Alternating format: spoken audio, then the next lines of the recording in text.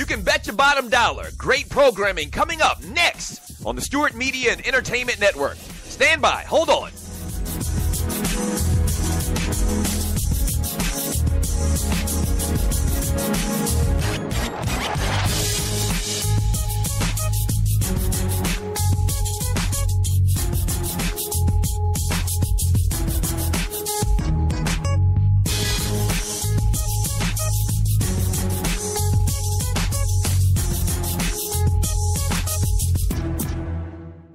Talk at its finest, coming up next on the Stewart Media and Entertainment Network.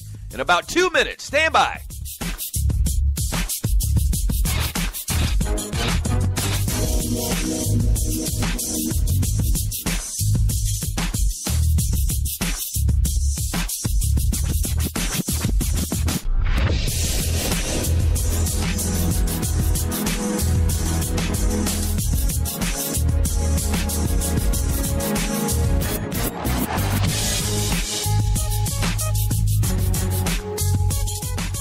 We know what guys are talking about. Stand by. A great show coming up next on the Stewart Media and Entertainment Network. In about 30 seconds. Stand by. Don't go away. Stop, stop, stop.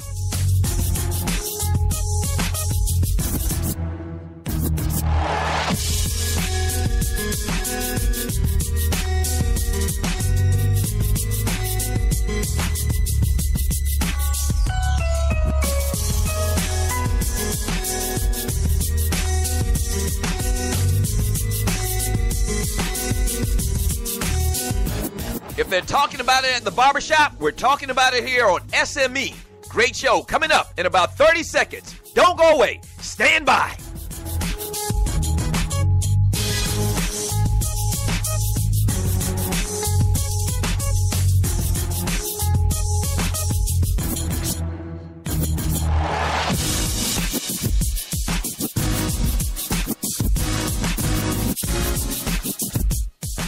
It's time.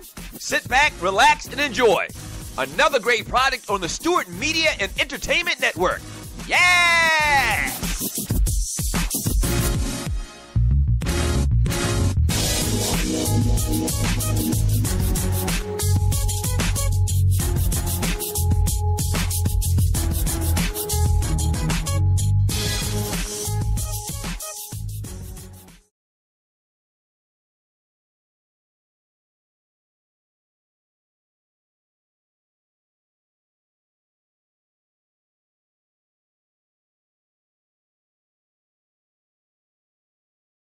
Mic check, mic check. Yes. Allow me to introduce myself. My name is Marcus Harper, and you are listening to the Marcus Harper Podcast. Yes. Pew, pew, pew. Pew, pew, pew. Let's go. Pew, pew. Yes. Now, before we get started, I gotta take a moment and thank God, because without him, there is no me. Believe it.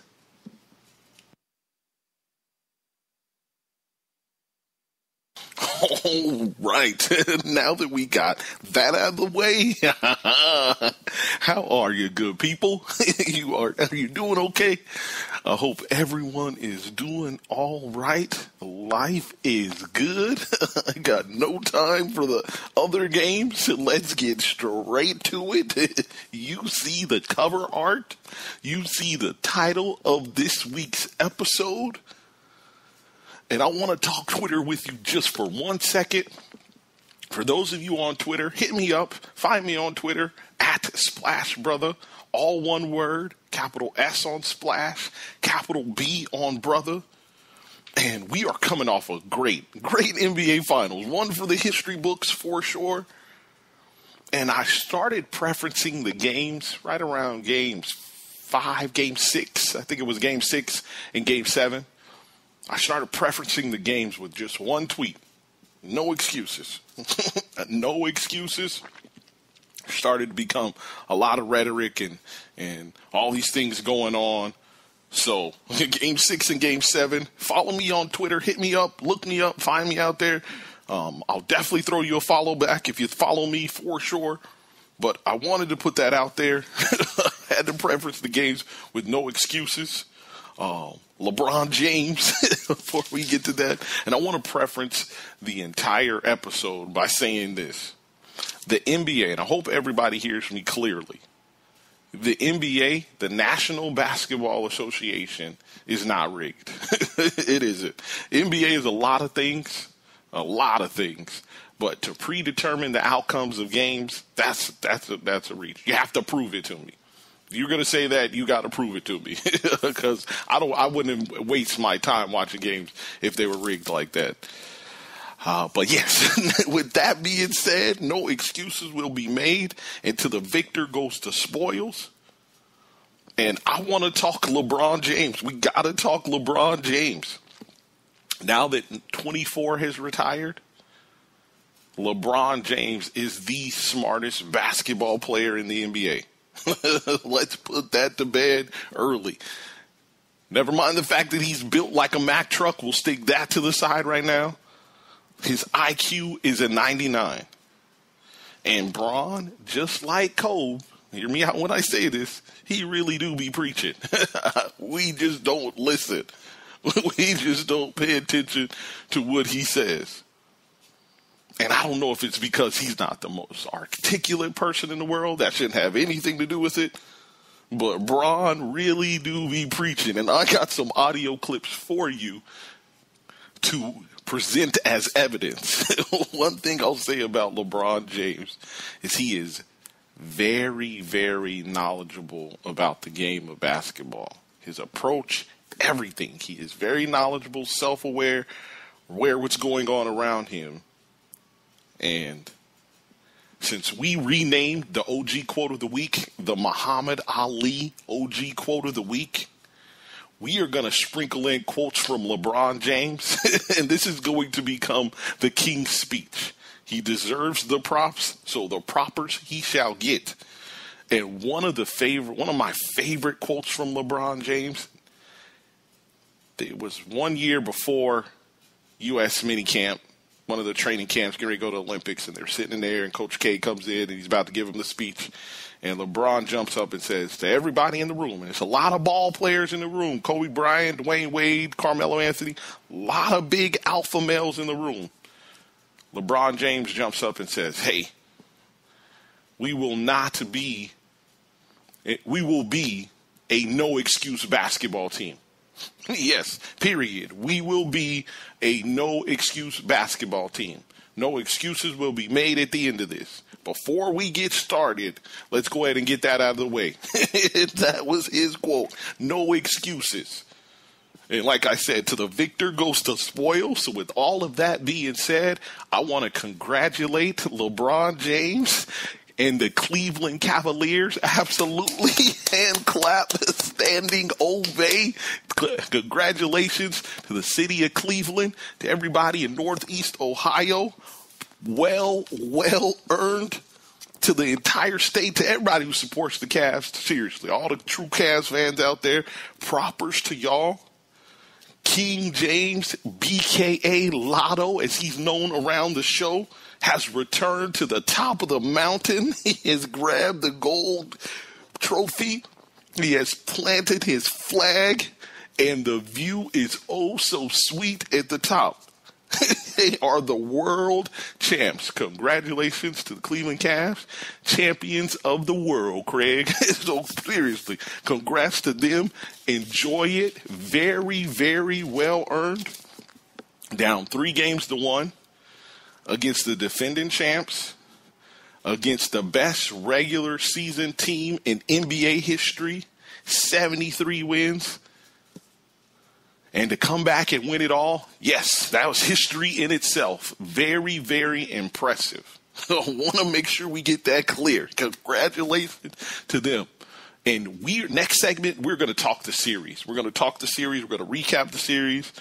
So we'll definitely save that for next segment. Gotcha. But the history that was made, let's just talk the history.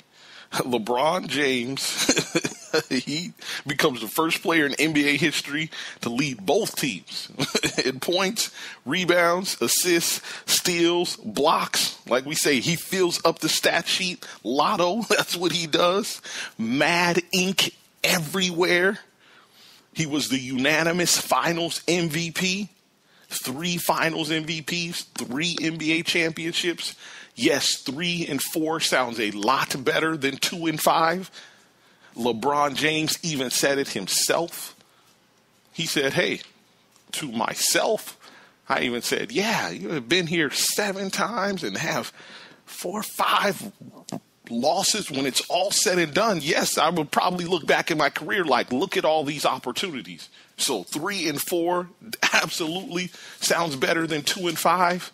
Again, 3 chips, 4 MVPs, all of these things, LeBron. Yes, sir. These are major keys, and you are now in the room with you are in that pantheon. Absolutely. So congratulations again to LeBron. This is supposed to be the era of LeBron James. We are supposed to be living in the King James era. And now it's undisputed for sure. Lotto, LeBron James, you have all of the juice right now, fam. Congratulations. Oh, that felt good. Seriously, congrats. That felt good. Team of the week. Again, let's get to the weekly awards. The Land, I think that's how the kids say it. They swept all the awards. Team of the week, Cleveland Cavaliers, for sure. Ball player of the week, LeBron James. But I cannot go without mentioning Kyrie Irving. Like I said, next segment, we're going to go over the timeline of the entire series. Cannot go without talking about Kyrie Irving, his sidekick, for sure. He deserves his lion's share of the credit. He outplayed Steph in this series, for sure. Steph is no longer Jordan. Yeah, Steph, you got to come off the name, fam. Steph is no longer Jordan around these parts, for sure. The golden child, yes. Jordan, hell no. Hell no. So props to Kyrie Irving. Again, we'll talk about it, but Kyrie had some huge moments. We all know what he did in Game 7. Coach of the week, Tyronn Lue. Absolutely. Laker fam. What I appreciated about Tyronn Lue was his conviction and his plan. And him willing to stick with what he felt was going to work. He had to deal with the Kevin Love injury. Kevin Love doesn't play in Game 3. He goes to Richard Jefferson. They blow him out. You know, do you stay with that lineup? How do you handle that? He handled the Kevin Love situation. I felt like he handled that well. He kept him dialed in, kept Kevin Love understanding that you can still have an impact on the game if you're not getting shots. You can still rebound if you're standing out there by the three-point line, go crash the glass. And that was evident in Game 7. So props for him doing that. He demanded more of LeBron James as this series went along. Told him, hey, you've got to be a little bit more aggressive. Again, we'll talk about it all in the series, so props to him. He took Dellavedova completely out of the lineup and interchanged him with Mo Williams. So he pushed all the right buttons. Congrats to Tyronn Lue, Coach of the Week for sure. Poetic Justice Award. I was going to give this to Earl Smith III, a.k.a. J.R. Smith, but I'm going to give it to Cole Award. I'm going to give it also to Dustin Johnson. Dustin Johnson gets the first one. He definitely gets the first one. Dustin Johnson wins the U.S. Open. I do not want to go without mentioning that on this episode. This episode is going to be basketball-centric, by the way. So, football heads, we'll get to football later. But Dustin Johnson wins the U.S. Open. Props to him. For all the golf fans out there, I know this kind of got missed in the wash between Game 7 of the NBA Finals. But coming back from last year, 3-putting 18.